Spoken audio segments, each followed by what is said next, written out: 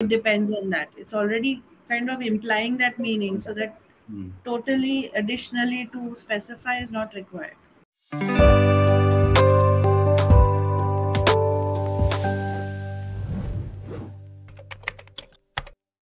Hi, good evening. Can you hear me? Yes, I can hear you now. Yes. Good evening, ma'am. How are you? I'm fine. How are you? I'm quite well. Wonderful. Okay, just give me a second.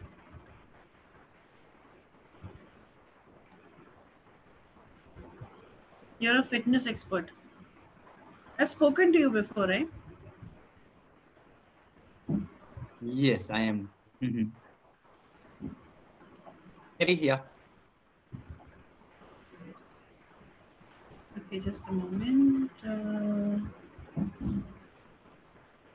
So I don't have any learning plan for you today. Yes. So let me go ahead and start with an extempo topic for you. Hmm. Um,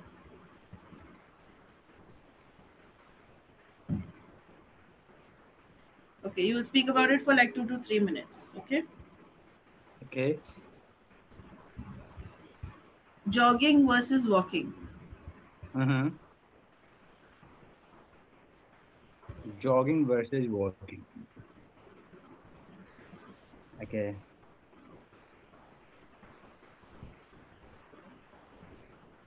It's both are part of exercise. Walking is a less movement exercise, less intense exercise. Jogging is a little bit higher intensity exercise rather than walking. But both has effect their own on people's body physiology, and both can help you to give improve your blood flow, burn your calorie. You can release adrenaline in your body. So I think both are the part of exercise. Everybody must jog, walk, crawl, move their body, but they must move their body, right? And it's a different. You feel active, you feel productive, you feel lighter when you walk or jog. Obviously, you will feel tired if you are having long walk, but it will give you self confidence.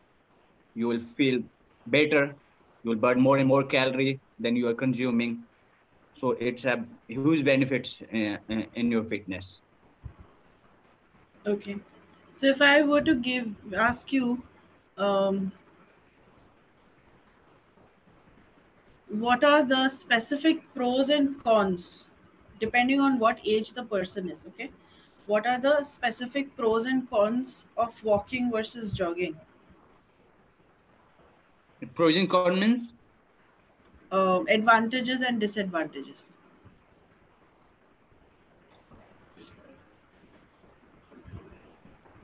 I think both has advantages, and it's all about your physical activity. Okay, is your sedentary lifestyle? Do you have sedentary lifestyle or active lifestyle? But I think disadvantages don't have any disadvantages. Yes, of course, if you have any medical problem in you, then there would be a disadvantage when you are jogging or something like that.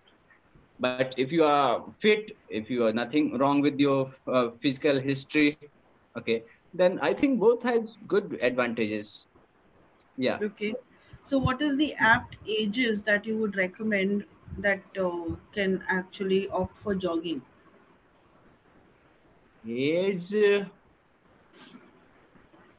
look, I have seen people who are 75, 80, still they run almost 5 kilometers, 6 kilometers every day. I have seen, still I see every day. On the other hand, I have also seen a person who is 35. He cannot run 500 meter, right? So it's all about mindset, the way you are melting your body in the course of your life. So shall your body will function. If you think that, okay, I will run too much, then okay, my knee will damage, okay, I will lose my cartilage of my knees, and I will get heart attack or this or that. Definitely, it will happen with you. If you feel like, okay, if I will run 1 kilometer every day, I can improve my health. I can reduce my cardiovascular problem. Okay, I can be a little bit more stronger. I can improve my health. Then you will improve your health. So it's all about mindset. Wonderful. Okay. So now there is a particular way in which you should jog to get the best out of it, right? And also ensure that you don't hurt yourself or damage yourself in the process or don't cause unnecessary aches and pains. So, what are the few things that you would advise someone to keep a watch for or take care of when they're jogging or walking for that matter? Yes, they should, when they are jogging or walking, I think there is no problem in walking until unless you are doing brisk walk. Okay. But everybody walk, whether it is 1,000 steps or 2,000 steps, they walk. And I don't think any problem will occur while you are walking. If something going to be happen, then happen. Even you are sleeping, it may happen. Right. But Right. yeah, if you are jogging, don't start vigorous jog. Okay, sprint or faster. Start with very gradually. Okay, do it for next 1 week, and then you can improve your speed. Right. So gradually you can improve jogging. If you are today going to, if you never been to jog, okay.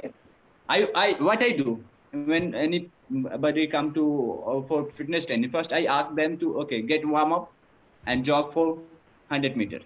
Go and give me one round, and I assess them. Is he able to do further or not? If I feel like, okay, in 100 meters he is taking 1 or 2 break, I say that's okay. That's done for the day. Then I will give you another exercise. Right. If he can do 100 meter non-stop, then after 100 meter, I will stop them, give them 2 minute breaks, and again I will ask them to go 100 meters again, another 100 meters. Right. So before giving any exercise, I assess them, I test them how they can function, how they are in physiology, and how much their body has a strength, power, flexibility, mobility, endurance, and then gradually I progress their exercise. Okay. Is there any particular foot pattern or body posture we should be maintaining when we're jogging to get the best out of it? Yes, it has a huge impact, okay, on your fitness when you improve your fit, I mean posture while jogging, right? I have seen people, even they walk like keeping their head down and this way, and their back is like not curving like this way. Even if you are running like that way, then you may impact more on your back. More stress will occur on your back and your neck. You cannot run longer if you are going like, even I think some, when you improve your postures, chest up, chin up, like this way, 70% of your confidence improve when you walk like this way. Hmm. And rest of the confidence will come with your knowledge or whatever. And obviously, if you are standing, improve your, put your posture like this way. And there is a chemical called, and let me remember, stress, 25% stress decrease when you improve your, posture. And one more, there are three advantages I'm forgetting right now. Okay, no So problem. yeah, yeah. So I think posture has huge advantage in personality. Okay, wonderful. Before we continue our conversation, let me go ahead and share some observation with you. So, first of all, I would like to say that in terms of your um, sentence formation, the way you're expressing, your body language, all that is going very well. There are still a few minor mistakes that you make while you're framing your sentences.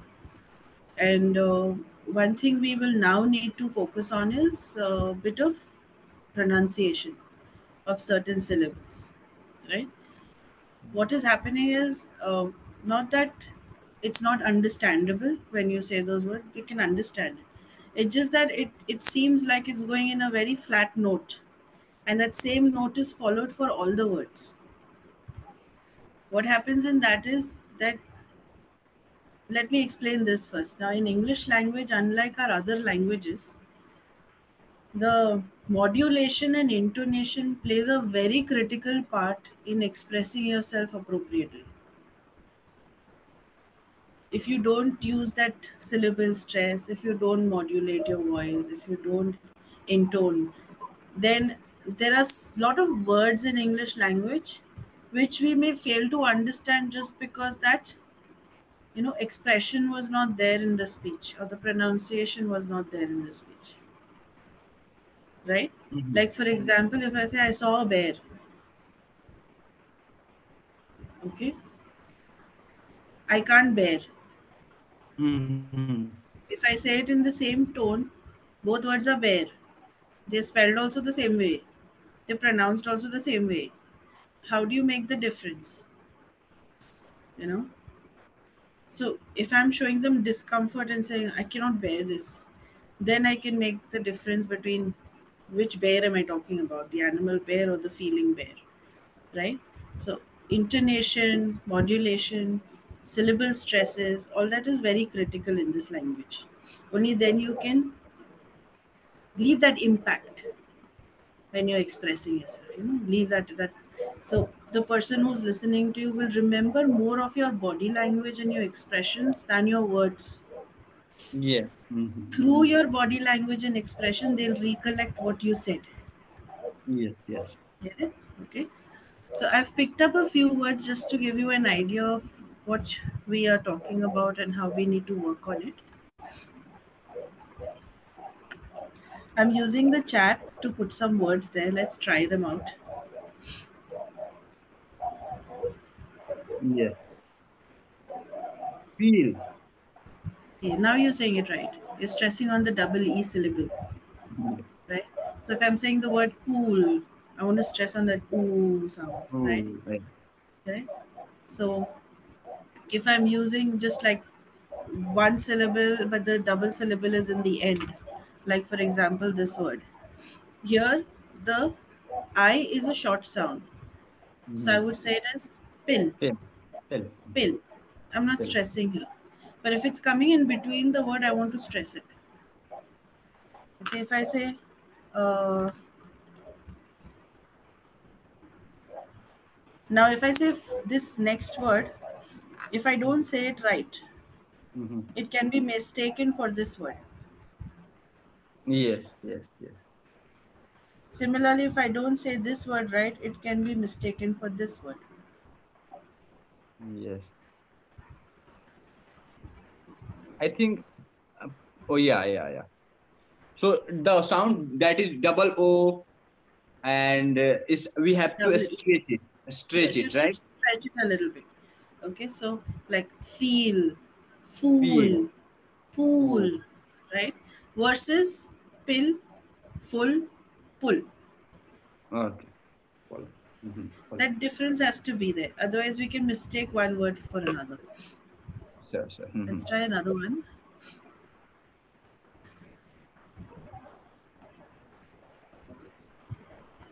Okay, tell me how would you say this? Okay. Step. Step. Step, right? Yeah.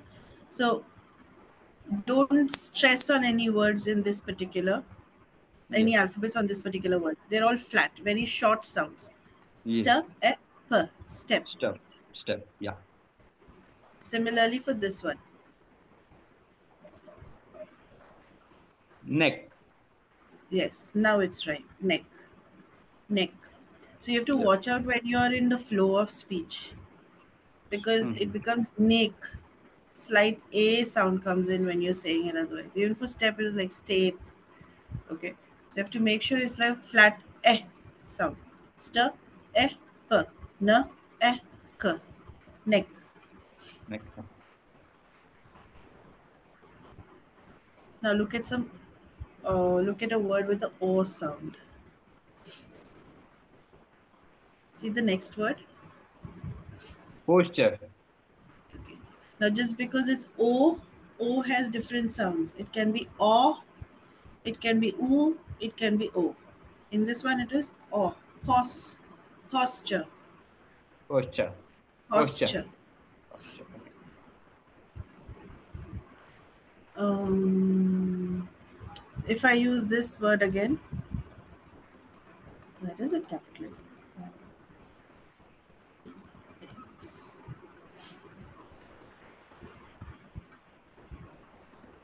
Confidence. See, this a sound, right? No, make it a O. Con, con Confidence. confidence. Yeah, confidence. Confidence. Um, how about this one? Close. Great. How about this one? Now it will change. Okay. Sorry. Now it will change. Complain. Yes, now it will become come. It will become, right? But it's still a no. Okay. So you see how it's changing that sound of the O, right? It's If I say confusing. this one again, what will be the sound? Communication. Now here it won't be ko, it will be ka. C- Communication. Communication. Communication. Communication. Okay. Communication. Mhm. These are few of the words with the O sound. Yeah. So we need to basically, like, one thing is good. You're not mispronouncing the A sound that much. Okay. You're using the A sound properly. But the O and the eh, which is the E sound, and the double syllables, these are the ones where the maximum flat notes are happening. Okay. Okay. So you should try to look up tongue twisters which have double syllables, which have the CO combination words. Okay. So those Okay. tongue twisters will help you practice the change in the sound for those particular kind of words. Now I have a sentence here.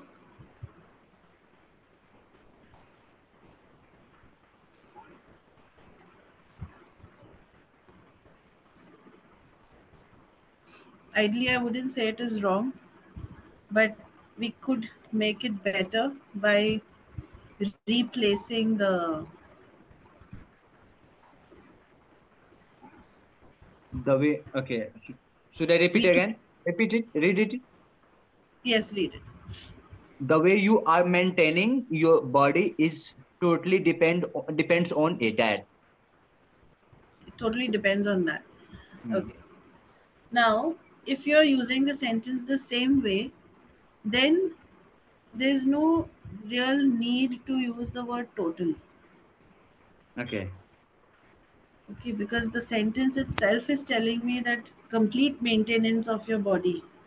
Yeah. It depends on that. It's already kind of implying that meaning, so that Hmm. totally additionally to specify is not required. Okay. Okay. Okay. Or Hmm. I could change this whole sentence in the other way around. So I'll use the latter part of the sentence first.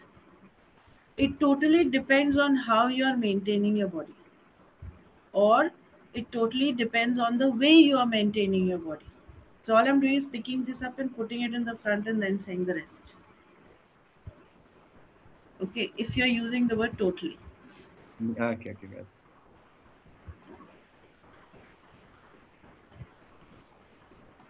Okay, this one we have to work on the verb going. Hmm.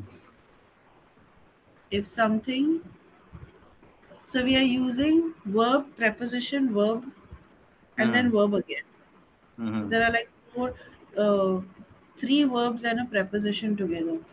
So we need to fix that. If something going to be happen, it will happen. Going to be happen. Going means it is going to happen. To be also means it will happen. And happen also means it will happen. Mm-hmm. Right? The action that is going to take place is that something is going to happen Mm-hmm. in all the three. So we don't Mm-hmm. need, actually, we don't need to add going and to be. We can Mm-hmm. simply say if something Mm-hmm. has to happen, it will happen. Something has to happen. Okay. Got it? Mm-hmm. Has to Something has happen. to happen. It will happen. If you're Okay. using going, then this is how your sentence will change. If something is going to happen, be will not be there. If something is Something will going to happen. happen, it will Will happen. happen. It will happen. Cool? Mm-hmm. Okay. So these were the few observations that I had. Do you have any specific questions for me? We still do have some time. Okay. How do you pronounce BODY? Body or body? Body. Body. Body. Body.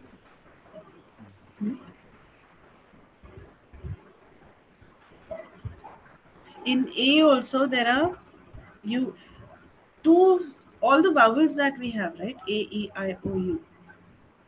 They distinctly have two sounds. Short sound, long sound. Okay. Okay. So um, in alphabet A, sometimes you will see an additional one odd sound which doesn't come under the vowel sounds, but it is there. Those are exceptions. Okay, so in English language, most of the things have rules, but those things that don't have rules, we have to just remember it is like that. All right. So if I'm talking about A, for example, two sounds, short sound is eh, Mm-hmm. long sound is eh. Okay. Okay. Like for example, if I'm saying apple, so I'm using the eh sound. Yeah. If I'm saying annoy, I'm using the sound. Yeah. Oh, no. Yeah. If I'm saying aeroplane, aeroplane, so that a sound is coming in, right?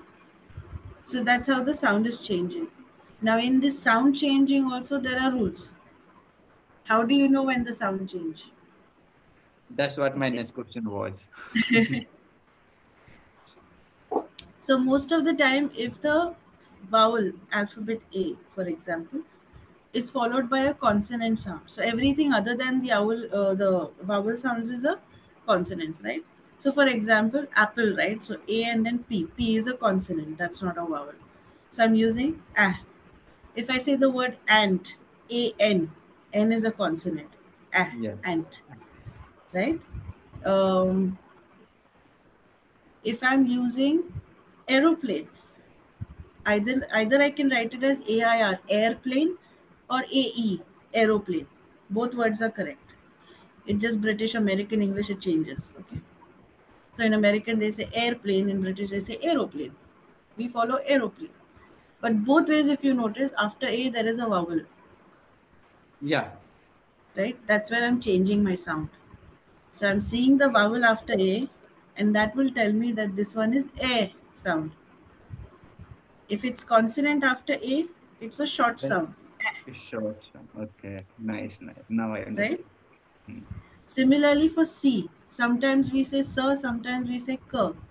Mm-hmm. How do I know when to read k? Why don't I say cycle? Why do I say cycle? And why Mm-hmm. don't I say sat instead of cat? Mm-hmm. You know, well, how do I identify the difference? So in that the rule is if C is followed by I, E, Mm-hmm. or Y, Mm-hmm. you read it as sir. Okay. For the rest, you'll read it as k. Okay. Okay. If So the if I C say is followed by IEY, then it will be any ka. one of them, yeah, any one. So if I say cylinder, there's CY, so sir. Mm-hmm.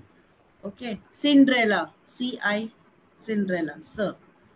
Okay, ceiling, C-E, sir. But if I say caterpillar, C-A, it becomes cur, right? Collar, C-O, close, C-L. All these places I'm using cur. Only where it is followed by I, E, or Y, any one of these three, you make it a sir. Okay. Can I note it down, please? It's very important lesson. Okay. I never know it. IEY, right? Yes.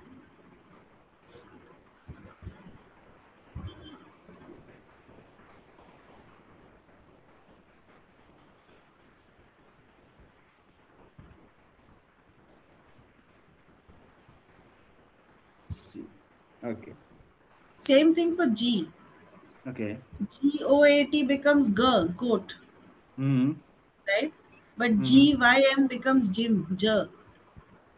Okay. Same rule. If G is followed by I, E, or Y, Mm-hmm. it becomes J sound. Mm-hmm. Okay. For all the rest, it will become a G sound. So, like for example, gypsy, gym, ginger, all these are followed by I, E, or Y.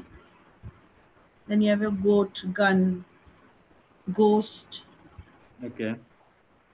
god. There it becomes a G sound.